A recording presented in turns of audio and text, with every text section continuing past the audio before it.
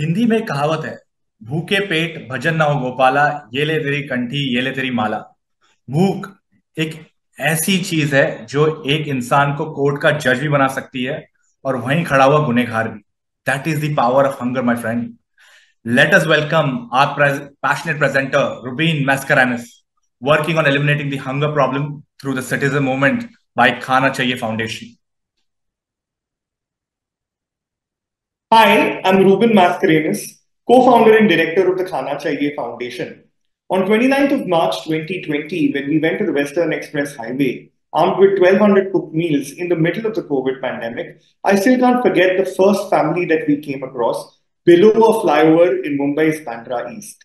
I asked them when did they have their last meal. They replied it was 3 days ago.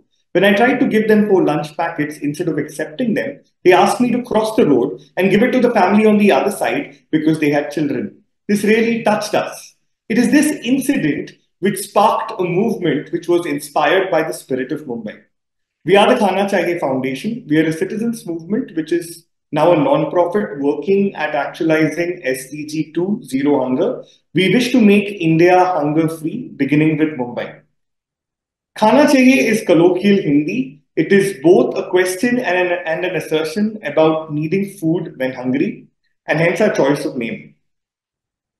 We believe that hunger is avoidable suffering and unutilized potential. We dare to imagine a world without hunger and are working towards actualizing it using smart technology, best talent, and by driving local ownership by both governments and communities.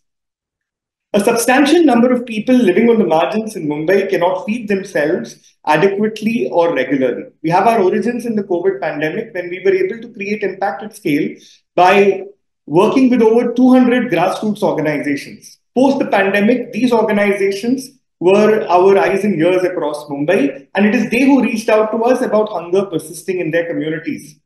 Take, for example, baby Ruxar, who is specially able. She's supported by her father, who is a daily wage earner at the local railway station. He is a single parent who doesn't have a regular job. She lost her grandmother during the pandemic. Ruxar is not alone, and thousands of children sleep on Mumbai streets hungry every night. There is no data. Even the government doesn't know. If we ask the question, how many people suffer from extreme hunger in Mumbai, there are no easy answers. As per the BMC, this number is just 14,000, which is obviously the consequence of a dated survey, which makes any meaningful intervention obsolete. If one would extend and extrapolate the NSSO data, this number is 10 lakh people who are hungry in a city like Mumbai. Because we do not have adequate data, we wish to map the microclusters of those in extreme need and drive its adoption by local grassroots communities. The idea is to create a crowdsourced feedback loop so that the data is relevant and drives better visualizations and engagement and government interventions. We first identify those who are in extreme need and drive community adoption so that relief reaches the people who need them.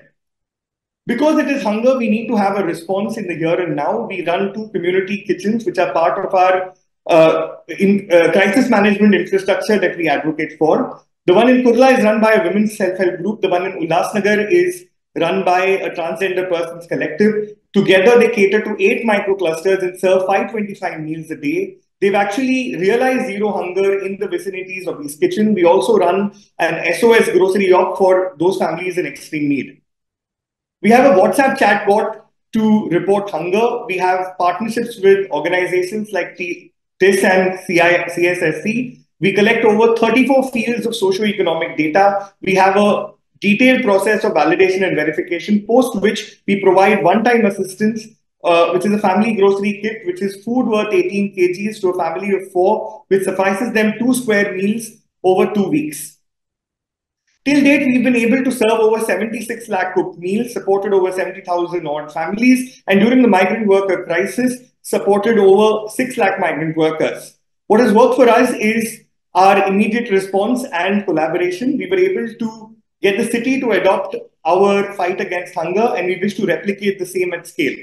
These are a few visuals of our team and our team in action. We look forward to your support in our fight against hunger. तो आज क्यों ना हम उन बच्चों का, उन परिवारों का पेट भरने के मिशन में रुबीन का साथ दें। वेल डन खाना चाहिए foundation for your incredible work. All the very best. Late no child sleep hungry my friends.